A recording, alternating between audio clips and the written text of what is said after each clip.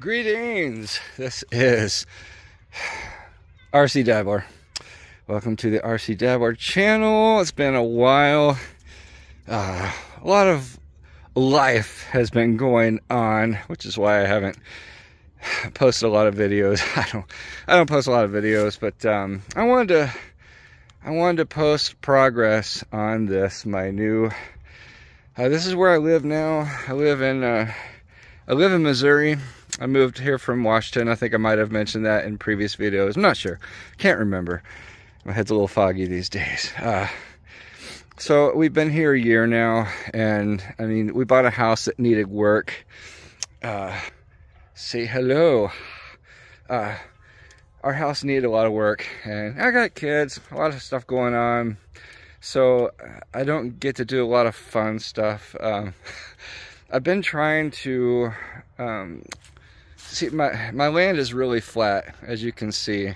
It's really flat here compared to where we lived before, where we had mountains and trails and stuff. And I was working on trails at our place in Washington.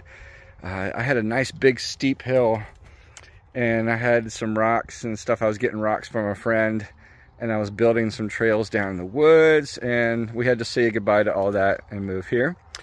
And we have a better deal now. We're in a better situation living here. But I have 4 acres, almost 4 acres, and everything you see behind me is mostly mine. I have almost an acre in the woods here. It's not completely flat. There's some ups and downs, but it's mostly level, but it's very rocky. And so if you dig in the ground, there's a lot of rock. And I found there's also a lot of poison ivy. And so poison ivy galore. I mean, it's growing up in vines that are like 3-4 inches thick on some of these trees.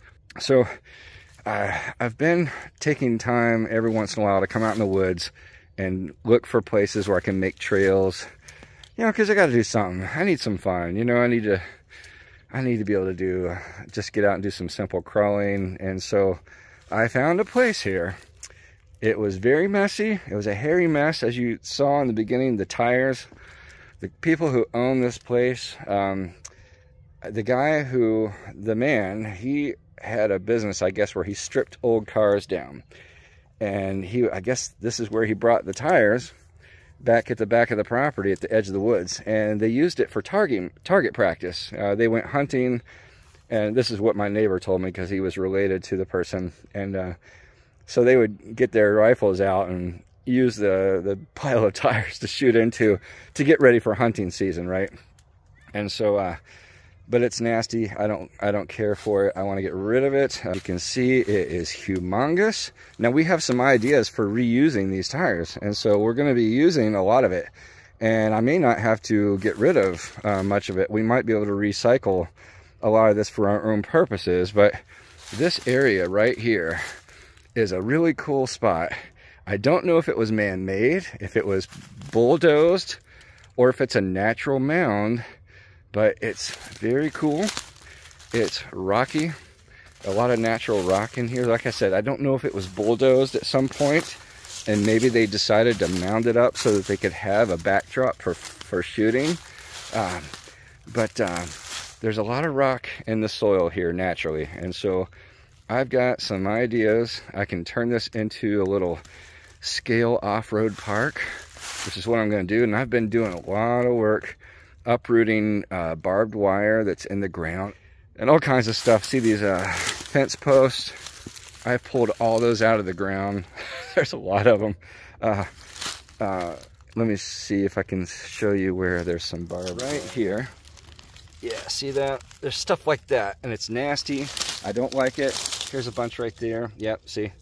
And so it's half in, half out of the ground. And so if I can't pull it out, I put on some thick leather gloves and I try to uproot it. If I can't, what I do is I take bolt snippers, bolt cutters, and I cut it as far down as I can, and then I bend it down into the ground and I cover it back up with rocks. And so that's what I'm doing.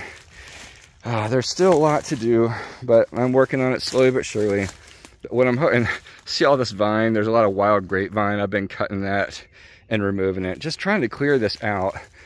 I think if I get it exposed, there won't be as many bugs and gnats flying around in here, because usually it's so covered from the foliage that it stays moist and damp, you know, and mosquitoes and bugs are like crazy. But if I expose it to the sun, it might not be so buggy when I get out here. And so I'm trying to do that as well. And so I'm going to be moving all these tires over to there. For now, I'm just going to make a separate pile over there, because I think there's a lot of rock underneath these tires too that I can use. And so it kind of rises and it goes up and over. It's a nice mound. I mean, it's got a lot of potential for some trails. Make like a little scale off-road park, you know, and make some little trails that go up and over, and maybe put a couple little bridge areas or something. But we'll just see. I'm gonna play it by ear. I'm not very creative when it comes to that stuff, but right now I'm just gonna work on clearing the area and just getting all this trash and nails and barbed wire fencing and other old fencing like that. See that? Oh man, what a mess. So I just want to get it out. For now, I'm just going to work on demolition, basically, you know, just junk removal. And once I get all the junk out, then we'll see about making trails and you know, carving some little roads and bridges and things like that, you know, just and I'm also working on a trail going through the woods. I had a survey done to find out my border corners, and so I've also been working on making a trail that goes back to the border points, my landmarks and stuff. And so I want to get like a trail going back that way, and where I can just walk or ride a bike, like a mountain bike or something. Let my kids ride their bicycles through here. Just a lot of work to be done, but you know, what else is there to do, right? And so that's what occupies my time when I'm not working and I don't have family, you know, events going on. I come out here and I do this. And so that's the update. Until then, this is RC Dabbler. Everyone, a good February. Hey, this is the RC Dabbler. This is John with the RC Dabbler channel. I'm going to be adding this into the video that I hadn't posted for February. Anyway, I came yesterday and started gathering up all of my clippings, you know, a lot of the stuff that I pruned. And so I dragged a lot of that out. So it should reflect considerably from the last recording that I made that it's a lot more open. It's a lot of work. It's very labor intensive. I enjoy it. It keeps me in shape since I do a lot of work in front of a computer. You know, I have to do outdoor work in the evenings and weekends to stay in shape. But I enjoy it. It's a rewarding, very satisfying labor, and it's you know, it's got promise, so that I can. It's very promising because I will soon. Well, I don't know about soon, but in the near future, I will have a place where I can build trails. You know, like little scale roads. That's what I want to do with this area back here, is to build scale roads. And so I've been reducing the tire population. As you can see, there's a lot of tires to be removed and moved around. So we're using some, we're kind of recycling their purposes and using them around the property. My wife is going to make raised garden beds, and I used some. I'm going to use a couple in my my crawler, my RC, my actual rock crawling rock ring in the front yard. I'm trying to make a nice, kind of a pretty rock ring that won't be an eyesore to look at, but it'll still be close to the house, and I can just get out and do some testing, you know, or if I just want a quick crawl and put a smile on my face, I can do that. But this is going to be my bread and butter. You know, this is going to be the place that will yield the most joy, I think, where I can come back and build roads, little scale off-roads, little bridges, you know, maybe even dig a few tunnels or something. I don't know, but this will be the place that's out of sight. You know, it's back in the woods, at the edge of the woods. And so anyway, just a quick update.